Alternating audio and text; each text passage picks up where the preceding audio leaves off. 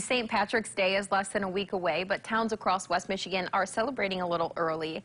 There are several parades going on across the state today, including one here in Grand Rapids.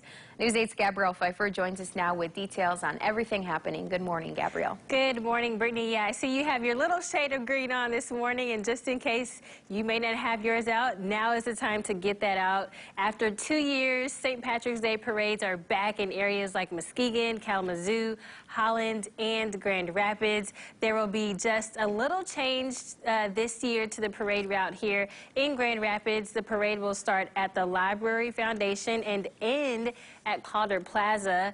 That's where there will be a small ceremony to celebrate Irish heritage. Resilient, we're fun.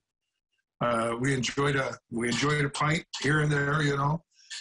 We like good music and good camaraderie between people. Come out and just have a good time. It's a great way to kick off spring, first off, and enjoy our culture. There's a parade happening in Kalamazoo that will kick off this morning at 11 on the Burdick Street Mall at Michigan Avenue. The one in Muskegon is also at 11 this morning. That route will run from 6th Street along Western Avenue to 2nd Street.